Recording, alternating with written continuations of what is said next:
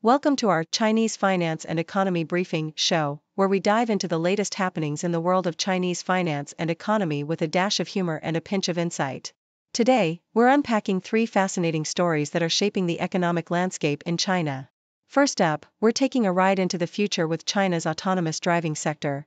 Despite heavy investments, companies are hitting speed bumps on the road to profitability, with giants like Alibaba and Baidu steering through challenges to monetize their self-driving dreams. Then, we're switching gears to explore the roller coaster world of Chinese stocks. Investors are playing a waiting game, looking for signs of stability amidst policy changes and a shaky housing market, while some are finding creative ways to stay invested in China's recovery narrative. Lastly, we're zooming in on China's workforce, where a pivot towards technological innovation demands a new breed of skilled workers. The country is looking to revamp its education system to meet the evolving demands of its economy, drawing inspiration from models like Germany's dual education system. So, buckle up as we navigate through these intriguing developments in China's finance and economy landscape. Stay tuned for the detailed content. In the bustling world of technological innovation and economic shifts, China finds itself at the forefront of several pivotal changes, yet not without its share of challenges. From the ambitious strides in autonomous driving to the fluctuating fortunes of its stock market, and the pressing need for a skilled workforce to sustain its economic pivot, the landscape is as dynamic as it is uncertain. The road to autonomous driving, a rocky path.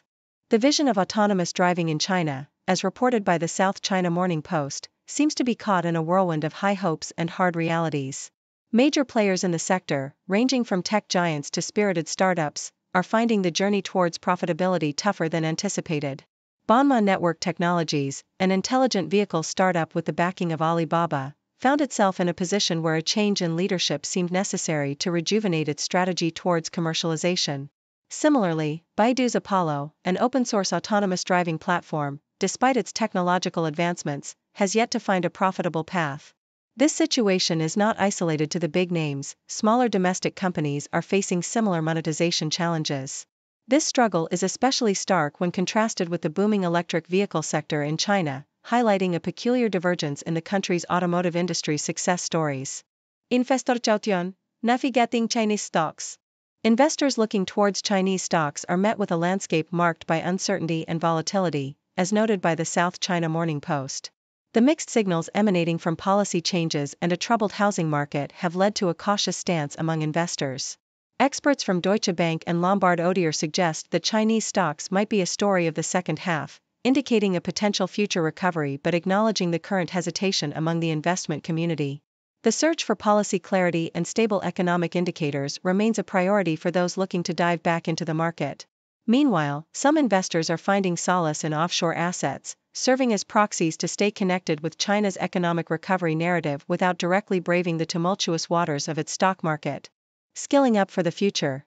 As China pivots towards a future driven by technological advancement and innovation, the need for a skilled workforce has never been more critical. Nikkei Asia highlights the gap between the current educational outputs and the industry requirements that China's economic transformation demands.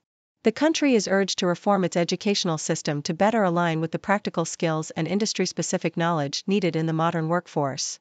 Drawing inspiration from the German model, which effectively integrates practical training with theoretical knowledge, could provide a roadmap for China. Private enterprises are expected to play a significant role in this transition, given their agility and responsiveness to market demands. They are the ones at the forefront of integrating cutting-edge technologies that necessitate new skills.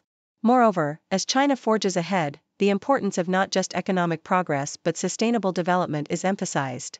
Training workers in sustainable practices and environmental management becomes paramount to ensure that China's growth does not come at the expense of the planet's health. In summary, China's journey across sectors such as autonomous driving, stock market investment, and workforce development encapsulates the complexities of navigating through technological innovation, economic uncertainties, and the imperative of sustainability. Each sector presents its own set of challenges and opportunities, painting a picture of a nation at a critical juncture of its developmental trajectory. How China addresses these challenges and leverages its opportunities will undoubtedly have profound implications not just for its own future, but for the global economy and environment as well. In the intricate web of global trade and technology, tensions between the United States and China continue to evolve, transcending the realm of mere tariffs and touching upon deeper issues such as overcapacity, particularly in cutting-edge sectors like electric vehicles. According to The Diplomat, this overcapacity is not just a matter of economic surplus but a strategic maneuver by China, perceived by the US as a threat to global market stability and its own economic security. China defends its stance by highlighting overcapacity as a crucial step towards becoming an innovation-led economy, necessary for its developmental ambitions. The friction points to an urgent need for both nations to engage constructively, possibly through bilateral or multilateral agreements aimed at fostering sustainable trade practices and technological cooperation. Amidst these geopolitical undercurrents, the realm of education technology presents an intriguing narrative of Chinese innovation making significant inroads into the US market. The South China Morning Post reports the rising popularity of AI-powered study apps like Goth, developed by ByteDance subsidiary Goth Tech, which has become the second most downloaded education app in the US. This comes despite the political controversies surrounding Chinese tech firms in the US, including ByteDance's own TikTok, and Beijing's crackdown on the edtech sector within China. Goth, alongside another app named Question.ai, demonstrates the potential for Chinese tech advancements to gain a foothold in the US, even as their parent companies navigate a complex web of regulatory and political challenges. The automotive sector, particularly electric vehicles, EVs, is another arena where Chinese companies are making bold moves on the global stage. The South China Morning Post highlights the strategic shifts of Chinese EV makers like Dongfeng Motor and Chery Automobile, who are eyeing the establishment of manufacturing bases in Europe. This move is partly a response to the escalating competition within China's domestic market and looming EU tariffs that threaten to make Chinese-made EVs less competitive. Dongfeng's discussions with the Italian government and Chery's plans for a factory in Barcelona underscore a broader trend of Chinese firms seeking to circumvent trade barriers and tap into the lucrative European market. This strategic expansion is not limited to traditional car manufacturers. BYD, the world's largest EV maker, is also planning to set up a plant in Hungary, signaling a significant shift in the global automotive landscape, and the US becomes ever more apparent, not just for the sake of bilateral relations but for the stability and prosperity of the global economy. In a world where the dynamics of international trade and technology are constantly shifting, recent developments have highlighted the intricate dance of global economic relations, with Germany and China taking center stage in a narrative of partnership and rivalry. As reported by Deutsche Welle, German Chancellor Olaf Scholz's trip to China, accompanied by the CEOs of some of Germany's most significant companies, underscores the complex relationship between the two economic powerhouses. The German government has aptly described China as a partner, systemic rival, and competitor, a nuanced characterization that captures the multifaceted nature of their interactions.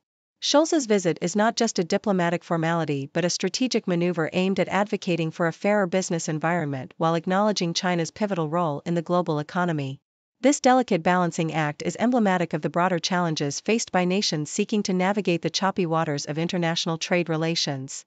In another corner of the world, a legal battle between Chinese walkie-talkie manufacturer Hitera Communications and its American rival Motorola Solutions has underscored the complexities of global trade disputes. As reported by the South China Morning Post, a U.S. court's decision to temporarily lift an injunction against Hitera, allowing it to resume global sales and distribution of its two-way radio products, marks a significant moment in the ongoing trade secrets dispute. This development not only impacts the two companies involved but also highlights the broader implications of legal battles on international business operations. Hitera's commitment to working closely with global partners to resume normal business activities reflects the resilience and adaptability required to thrive in the face of legal and regulatory challenges. The shifting sands of the global economy are also evident in the broader Asian market, where technology stocks and currency fluctuations are drawing keen attention. According to another report by the South China Morning Post, Asia is on the cusp of witnessing its first year-on-year profit growth in 8 quarters, with a predicted earnings per share increase of 4.1% for the quarter ending in March. This anticipated growth, led by technology stocks and a turnaround in utilities, highlights the region's dynamic economic landscape. Moreover, the depreciation of the yen and the search for new market winners in India underscore the diverse factors at play in shaping Asia's financial future. Investors are keenly watching these developments, aware that currency fluctuations and technological advancements can significantly impact earnings and market dynamics. These stories, from the high-stakes diplomacy of German-Chinese relations to the legal intricacies of a trade secrets dispute and the economic forecasts in Asia, paint a vivid picture of the global economic ecosystem. They reflect a world where nations and companies must constantly adapt to changing circumstances, balancing competition with cooperation and navigating the legal, technological, and financial challenges that define our times. As these narratives unfold, they offer a glimpse into the complexities of international trade and investment, reminding us of the interconnected nature of our global economy. German Chancellor Olaf Scholz's recent journey to China has stirred up a whirlwind of debate within the European Union, revealing deep-seated divisions on how to approach Beijing, especially concerning trade and Russia. Scholz's trip, characterized by a push for pragmatic economic ties that prioritize German business interests, stands in stark contrast to the European Union's more cautious stance. EU Competition Chief Margrethe Vestager highlighted the importance of assessing the trustworthiness of Chinese clean technology imports, hinting at a broader concern for security and fair competition. This divergence in approaches has sparked criticism, with some observers arguing that Scholz's softer rhetoric and focus on national interests over a united European strategy could undermine the EU's unity. His reluctance to fully endorse the EU's strategy on mitigating risks and tackling overcapacity issues further emphasizes the growing rift on how to balance economic interests with geopolitical realities. This episode underscores the complex dynamics at play as the EU grapples with its relationship with China, a crucial trading partner yet a contentious figure on the global stage. Thank you for tuning in. The content above showcases the latest briefing reports and analytical synopses, thoughtfully curated by the 6Do team. These insights stem from a wide array of reputable media outlets, think tanks, government sources, and specialized experts worldwide. We encourage you to explore these sources for a comprehensive perspective. Keep in mind that while the content may not always align with the official standpoint of 6Do Brief, it's not meant to be taken as absolute directives for decision-making. Comprising seasoned media professionals, learned scholars, and accomplished scientists, the 6Do team embodies a trailblazing, fully independent media entity. To customize 6Do Brief to meet your professional needs, you have the option to subscribe to a diverse array of briefings on our website, 6dobrief.com. Regardless of your location, you can conveniently receive 6Do Brief via email.